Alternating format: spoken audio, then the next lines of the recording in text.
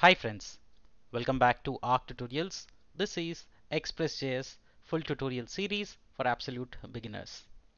In the last episode, we started learning about the connectivity between ExpressJS and MySQL. We established the connection. We also learned about the CRUD operations, which is create, read, update, and delete. This is part 26. Today we are going to learn how to retrieve data from MySQL. So this is part of the CRUD series where today we are going to do the read operation, which is getting the data from the MySQL database. Alright, so if you're new here on this particular episode, I would request you to kindly check out the playlist. I've covered a lot of details from ExpressJS so that it would help you learn and master ExpressJS. Today we are learning about MySQL GET connection. In the next episode, we will learn about how to post data, how to create resources. Alright, so quick note, MySQL CRUD operation stands for create, read, update, and delete. So today we are going to read how to retrieve data, how to read the data which is in MySQL via ExpressJS. Alright, so let's get started and a quick walkthrough of what we have done so far. So if you remember, we made notes, we made all the details of how to install, how to get that connection up and running, and we completed at line item 15, which is MySQL CRUD operations to get method, right? So that's what we are going to do today. So like I said, we'll be doing the get. So what is get method? It will retrieve the data from the DB. For example, getting all the users, getting all comments, getting profile picture, getting details of a user, etc. Right? Get all records, get records of a certain record based on a condition. Like for example, you can say get me details of the user whose ID is equal to, let's say, 10, right? So these are some of the examples of get method. Okay, so in the last episode we established the DB config where we have the connection, the root, and the database. So let's go ahead and implement that get method today. So I'm going to app.js. I'm not going to do anything tricky so that you follow simple and easy way. By default, the Express generator has these two routes created, users route and index, right? So go to users route and you would see that there is a default one which is a get operation which doesn't do anything yet. So we are going to extend this and make it ours, okay, with our database. So what we are going to do, first go to your database and you see I have one users table. So instead you can have create a new table also here with number of columns. So this is purely assumption that you already have some kind of a database. If you don't, create one like this the way I'm showing. Since you can just call it name, CID, description, and say is active, okay?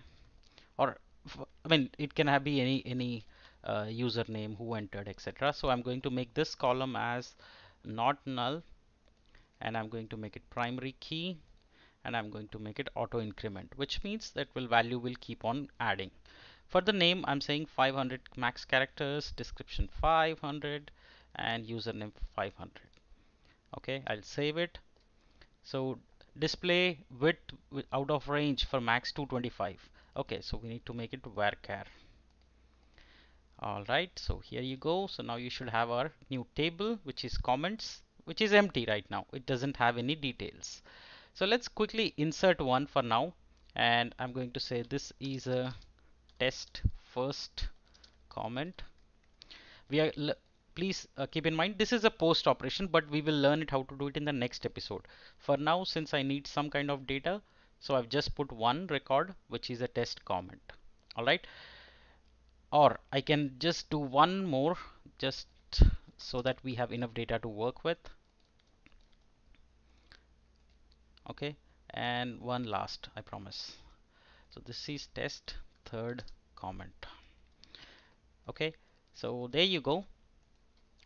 So we have now three records in our this table, which is comments table. We see the unique IDs, which is CID. That is our base for working with. All right, so the first thing that we'll do in terms of getting the functionality up and running is first we'll need the database connection to be imported. Okay, so let's do that quickly here, and I'm going to call it connection equal to. Now I'm going to say require, what is it? The file name that we created, which is dbconfig. I'm importing the configuration of MySQL which we created in the last episode. So once I have that, in the get, I'm going to delete all of this and I'm going to say get slash comments. Right? If you say slash comments, it should give me so here we need to write our query. Okay, so I'm going to write where get comments q is equal to, and here we'll regularly run our SQL commands or queries, and I'm saying select star from comments and return me the data. Now I need to execute this command. So we'll use the same connection string we imported and say dot query. And here we'll pass the query, which is get comments query, this one. Now mind that this will return us, if you see here, it will say it will return us the callback method. Okay, so it will return us error and the result. All right, so let's close that here. So now we are going to say if error, right? So console log the error and also respond back and say unable to get the comments. Okay, and if else, what you will do is you will just say, you can do else and say result dot send the result set that we are getting from the backend. All right, so this is a get command, right, which is equivalent to select star from comments, get all comments. So now this should return us all the comments that are there. All right, so now run this npm run start. All right, and we are going to use a tool called Postman tool, right, that I explained you earlier in the previous episode as well, that if anything for testing we will require that. So we're going to use this tool to test. Okay, so by default our application is running on localhost 3000. Now since we said we added in slash users, and in app.js you see it's slash users, our path for that will be user slash comments. This will be our path. Okay, so our application is up. Here we can see the message connected, which is coming from the DB. All right, which is in the DB config if you see here. All right, so which means our application is connected, it's running. Now let's test this endpoint. So I'm going to go to my Postman tool and I'm going to say user slash comments, that's the path we have, and send. So now we see that we are getting, this is a first test comment, this is second test comment, this is third test comment. So we are retrieving all the comments which are there in that particular table, right? But now I'll say that I want a specific comment to be retrieved. I don't want the entire thing. So that's pretty straightforward as well. So copy this entire route, copy it here, and then you say slash colon ID, right? So what are you saying here is that you will be passing through a ID. Okay, so now we are going to capture that ID from the URL. That's what you're saying here, that you're parameterizing it.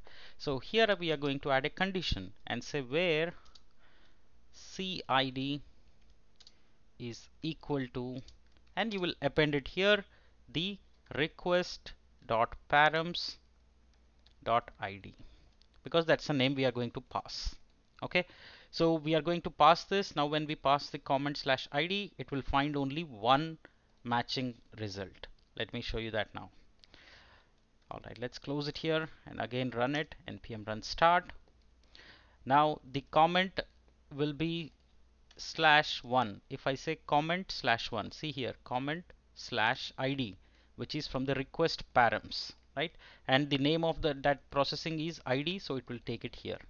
Now you pass it and you get only one comment, right? Now change it here and say I want the second comment, or a comment which has an id as 2.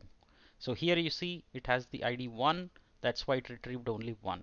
So then you say comment 2, now you get comment which has the details with CID 2. You want all, just say slash comments, it will return all the comments to you, right? So this is how you can do get, which is get all comments, or get a certain detail based on a condition using where clause. Now you can add multiple where clauses, like you can add here and say plus where user ID is equal to this, based on some condition that your application may require, etc. We also have a provision where we can do something like next. That means if you want some kind of a middleware, that also I'll cover it little later, but for today's episode the focus is on the get method. Now see here carefully that I'm using .get, right?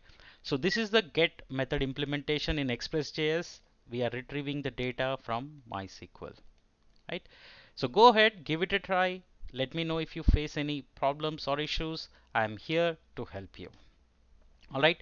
And in the next episode, I will cover MySQL post method. That is, how do you create new resources via API, that is ExpressJS.